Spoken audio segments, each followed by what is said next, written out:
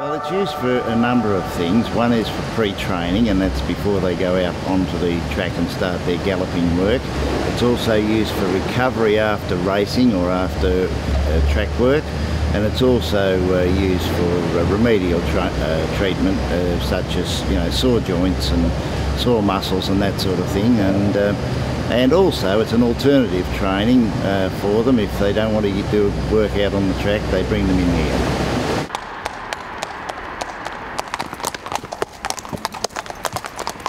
The secret to getting up early is going to bed early. And unfortunately it does kill your social life a little bit, but it's a way of life. It is absolutely and completely a way of life. When my alarm goes off at 3:30 in the morning, yes, it's very, very hard, but I love my job. It's what gets me out of bed 6 days a week. But even on the ground here, just their back legs, if you just even oiling their back feet, they can pick a head off. I had it in the eye one day, just horses lifted its leg, black eye down my face. Lots of things can happen. Yeah, I was galloping a horse for someone else and it spun around and threw me on the rail and I broke my T11 vertebrae. So it was quite scary. I was in hospital, I had to have surgery, and I've still got all titanium rods in my back now. I've got a great big scar and that sort of stuff, so you have to love it to come back to it after that.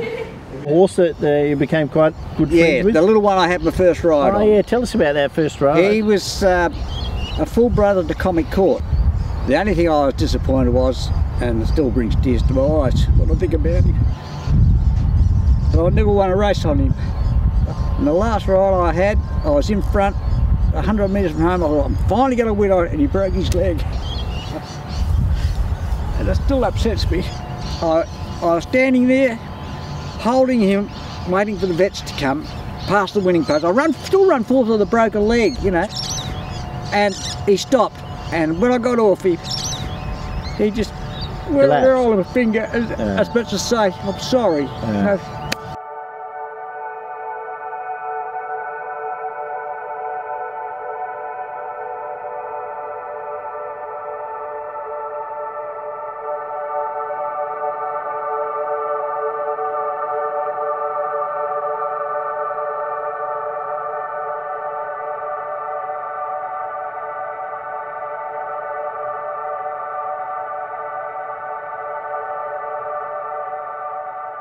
I've got room for 9, and that's as many as I want, because I have another job. I work part-time as well.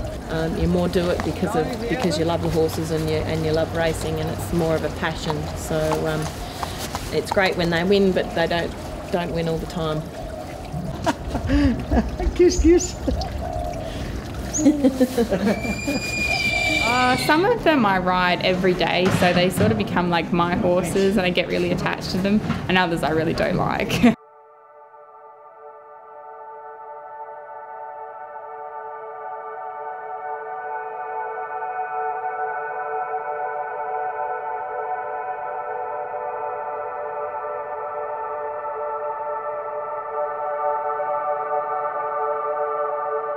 Some horses just don't like people, don't like anything, don't like being touched. They just want to be out in the paddock and be left alone. And others are just, like this little horse in here will stand there and cuddle you all day long. She's just a really, really people horse. But it just depends. Some of them start off nice and then they get grumpy being in here and that sort of stuff. But it depends on the horse. Every horse is different. Some handle it different to others. The last one is Specific and will be set for a start. Just about ready in the Sangster.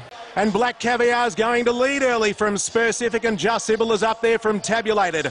The anticipation is starting to build. Black Caviar goes up and hits the lead. On the outside, Power Princess is trying to match her at the 250. Nolan's got a stranglehold on Black Caviar. She looks at the 30,000 strong crowd and says, geez, I'm good. No, I'm not good. I'm the best you've ever seen in the world.